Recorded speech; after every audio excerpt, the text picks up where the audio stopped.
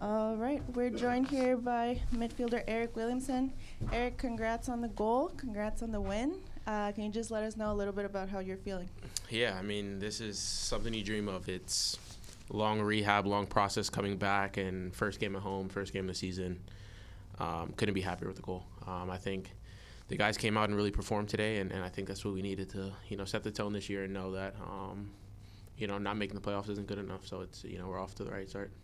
We'll open it up to questions. Who wants to start? Tyson.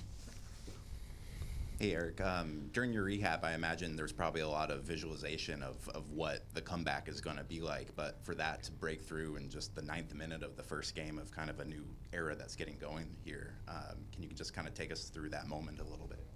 Yeah, a lot of the rehab is kind of the mental side. And I think right away it was kind of taking a step back and just taking care of what I need to take care of. And it's on the backside of last year. I know that if we made the playoffs, it was going to, slowly get integrated in training and going in the film and seeing the things that is being asked, and not only my position, but of the team. And I think Phil came in and right away we met and he set the standard high. And I think, guys know that we're here to battle, we're here to win. And I think even a 4-1 win, we're disappointed we gave a goal up. That's kind of the mentality of the group, and it's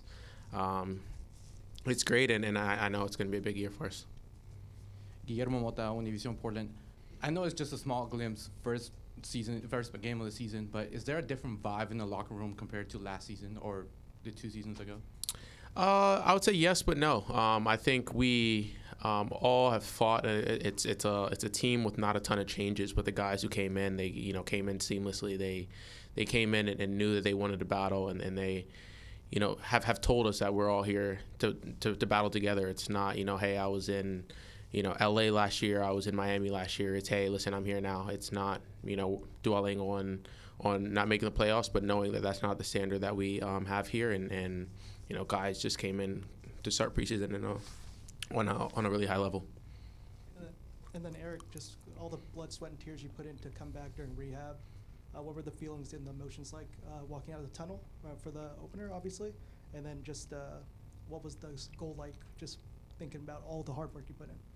Yeah, I think it was a lot of trying to, control those emotions, because it's a lot. It's, not only the first game, but being at home and in front of, fans that give so much to us. It's, I wanted to go out and make my mark, but not go out and guns blazing and something happened. So it was good, and I think talking to our staff, they were able to kind of manage that as well. And yeah, I mean, you couldn't draw it up. Like I was super excited. You could see in the celebration, it's so much that this club's given to me, and I'm just happy to play here. Eryk, you mentioned at Media Day on Tuesday that your role this season might look different from game to game. With Evander going out of the starting lineup pre-match, did that put more impetus on you, or did you feel more of an obligation to get more forward in your midfield role today?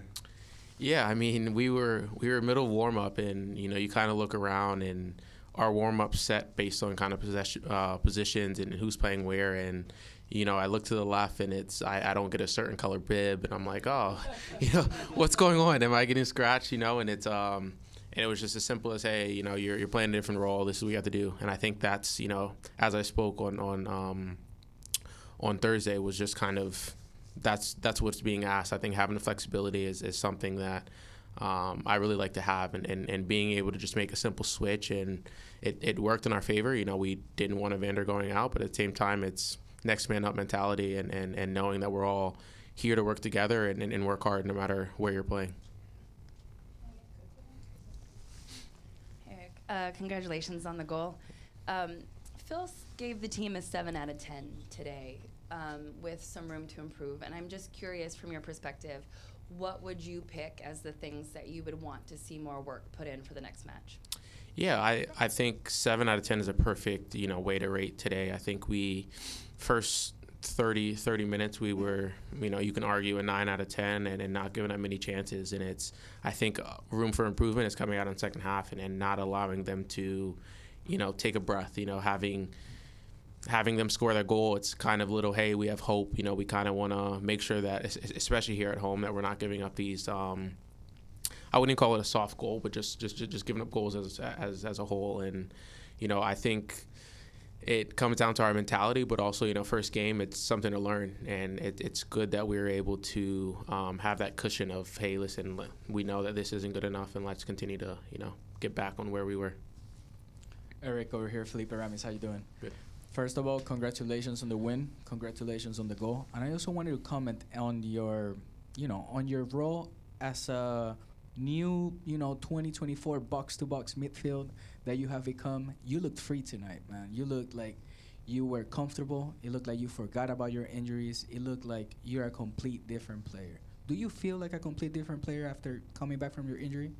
I would say yes, but no. I mean, that's I felt free because Phil's put a lot of confidence and trust not only in me but in the group, and going out there and having the confidence to play, whether you keep the ball, lose the ball, whatever happens, just know that the next ways to come. And I think that's something he's preached a lot in preseason, and it's really rubbed off. I don't feel like I have to go out there and everything has to be perfect, because it's not going to be. And that gives me the freedom and the confidence to try things and get on the ball. And ultimately, it's a good goal, but just having that freedom to be in different areas and just kind of work with the guys around me.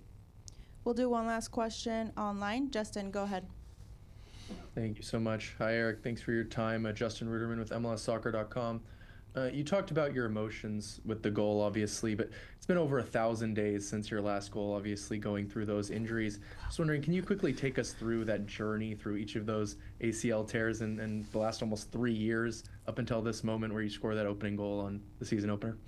Yeah, I mean, I talked about it a little in the broadcast of, I think it was May of 2021, and that's, pre-Gold Cup being with the national team. It's a lot of arguably some of the best soccer I've played, and it's coming back from the first one. I, got quite a bit of assists, but it wasn't, finishing a playoff, and I think it was something that I wanted to bring into my game going into 2023, and then unfortunately an ACL, and it's, now you take a step back and, talking with the club and people around me, I know that's kind of the goal, is getting in